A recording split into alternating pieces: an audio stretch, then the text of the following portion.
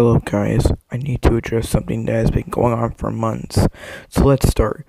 When that Door No More video was released in January, I kept ranking in views and led me to where I am now.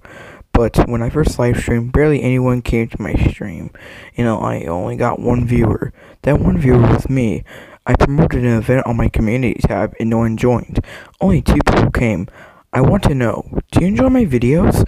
Do you only sub to this channel because of that one video? I just want to know. I know this is short, but there isn't that much to talk about. And as always, peace out, Beyonders.